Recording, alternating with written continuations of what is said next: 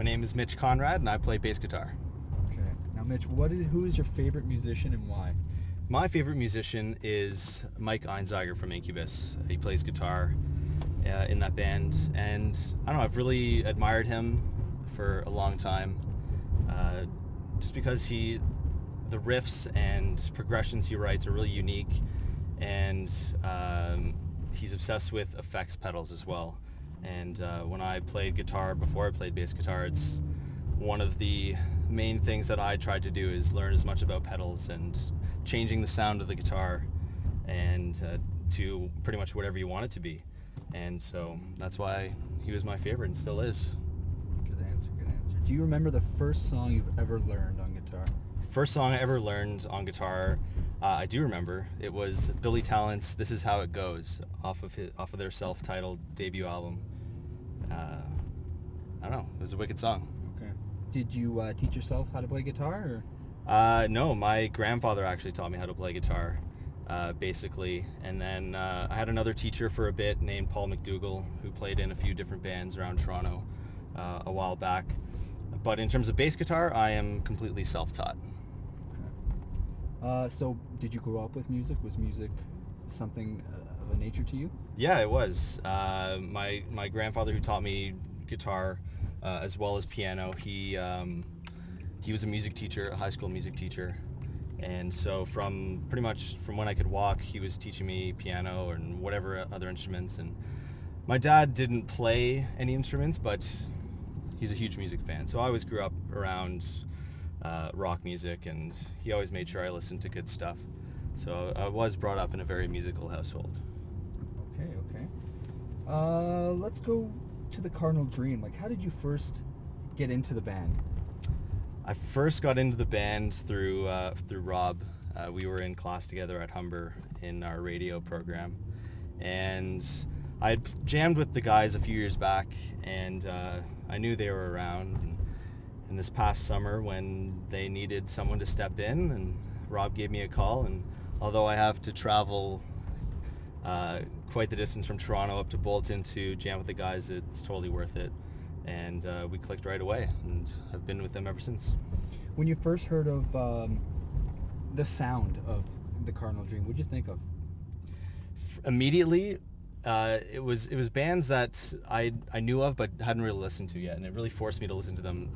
Initially, I heard a lot of influences from Thrice, Circa Survive,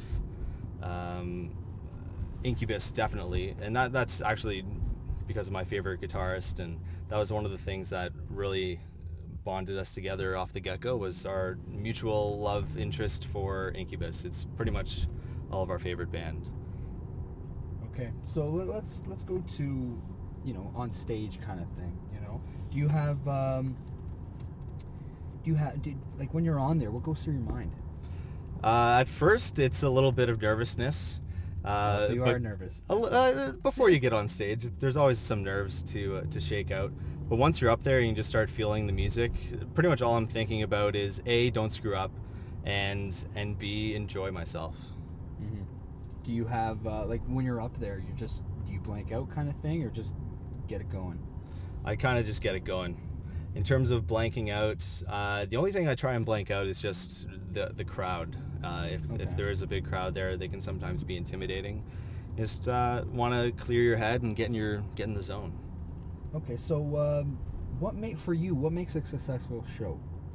I think a successful show is one that you play well, we play the songs well, and I think it's a success if at least one person comes up to you and said they had a good time. If there's one person that had a good time in the crowd, then that's a win for the band, because that's one new fan, and that's what we want to do, is just touch people with our music. Mm-hmm. And so if we can do that to one person, then we've had a good night. How do you feel that? How do you relate to your fans? What kind of thing? How do you think the Cardinal Dream relates to their fan base? Well, I think we relate to our fan base because we're real. We want to create music that's emotional and something that strikes a chord with the listener. We feel like there's a lot of music that's over processed, and rock music is, I don't don't know, it's crossed over too much with dance and stuff like that. And while like I love that stuff, I want to connect with our listener and our audience on a deeper level than that, and bring the music that I grew up loving, stuff that touched me emotionally. And so hopefully we can do that. That's pretty good. So do you have any pregame or postgame, rituals that you go through with the shows? Pregame ritual. Yeah, pregame. Pregame ritual. I think I'm the one in the band who likes to have a few drinks before going on stage.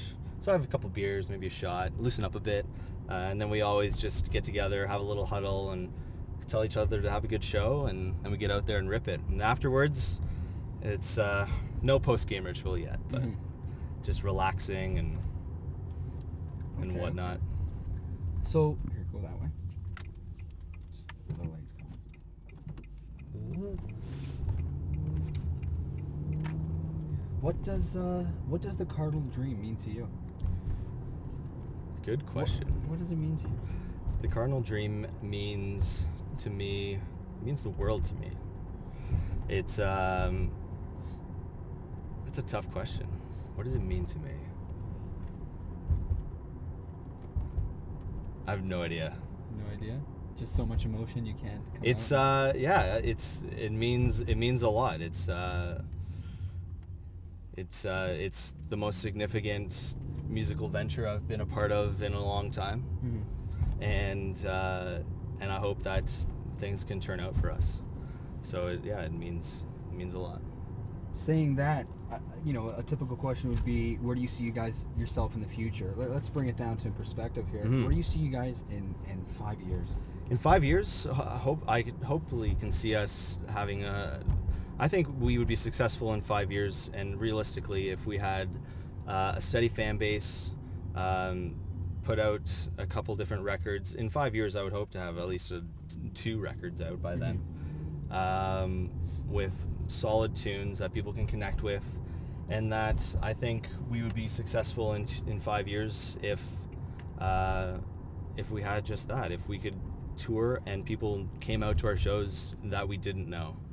And so in 5 years, I see us exactly there. If we keep at it, and at the rate we're going, I don't see that not happening.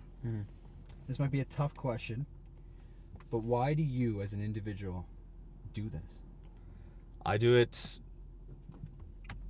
because I love doing it. It's hard to explain, but growing up with music and having it a significant part of your life, all I've ever wanted is to be part of a project or a band that I think has potential, and I think this is it. Beautiful, beautiful. One last question. What is your favorite hockey team?